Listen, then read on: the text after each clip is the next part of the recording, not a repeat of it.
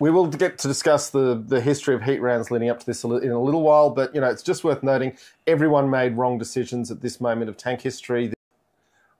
Armour, very thin, only 80 millimetres on parts of the front of the turret and even less than the Leopard 1. So it had about 20 mils on the sides, 35 mils on certain sides, and certain closer to the front, and only 60 mils on the front of the hull, but very heavily sloped, so just adding to the armour. But essentially they decided to go for the idea, the same as the Leopard 1, of, heat rounds can go through any armour that we're going to throw on these things, so let's just make them small, fast and mobile.